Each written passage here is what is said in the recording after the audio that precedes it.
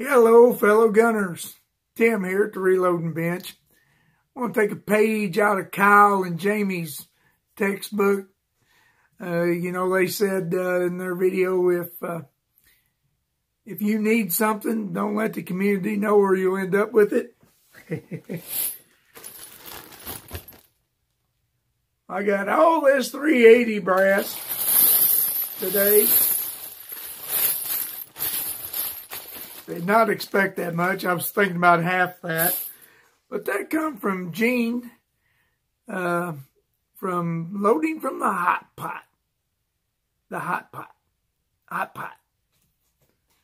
Gene's a good old boy.